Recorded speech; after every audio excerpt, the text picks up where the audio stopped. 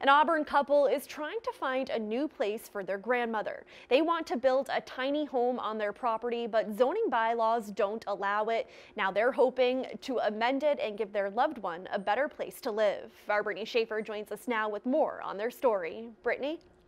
Olivia, the proposal would only allow tiny homes on properties with a single-family house. The Karens say the home they want costs about $50,000 and could be beneficial to many in town.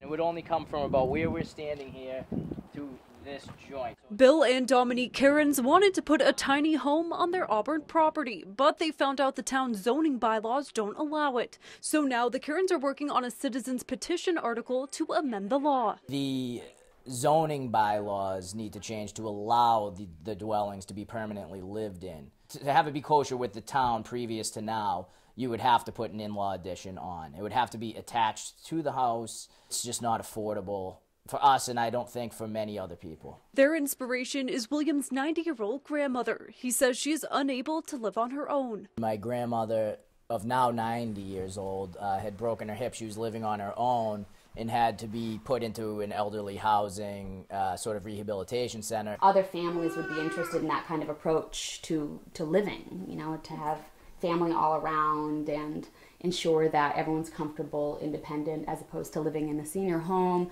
with a split room, multiple roommates. Dominique says a tiny home would cost half the price of an addition and would be adaptable. Not only because it's on wheels, but it could have a later life. For instance, when we no longer need the tiny home for his grandmother, we can tow it off and bring it to Vermont and use it as a little getaway. If the tiny house article passes with a 2/3 majority at the town meeting, it will then go on to the Attorney General. The couple says they've gotten great feedback from residents in town. We've had people in the neighborhood come by, stop by.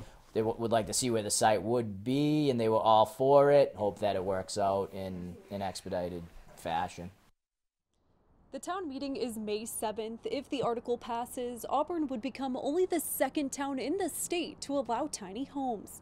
Brittany Schaefer, Worcester News Tonight.